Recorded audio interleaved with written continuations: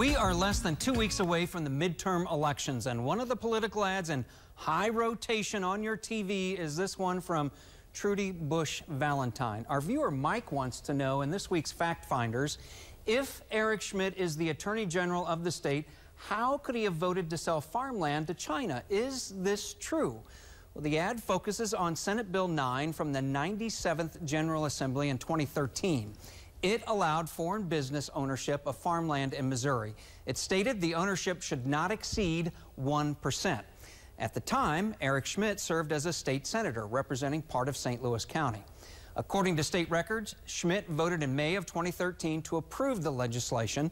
Then he voted to override the Democratic governor's veto of the bill in September of 2013. Now, the ad is created to hit the long-running hot-button issue of mistrust between the U.S. and China. Like a boxing match where if you're behind in the late rounds, you just come out throwing haymakers and hope that something lands. There is quite a bit of truth to that particular ad.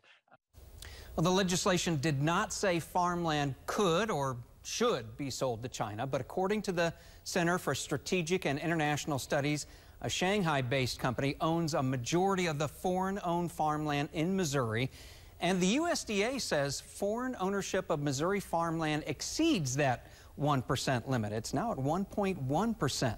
Foreign ownership, according to this government map, includes up to 10,000 acres in Taney County and up to 2,000 acres in several other southwest Missouri counties. So, coming back to the viewer's question here, if Eric Schmitt is the Attorney General of the state, how could he have voted to sell farmland to China?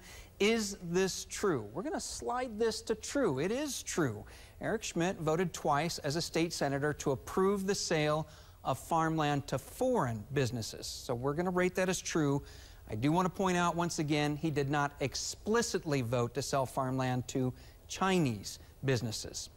If you have something you want us to investigate, email us right there, factfinders@ky3.com.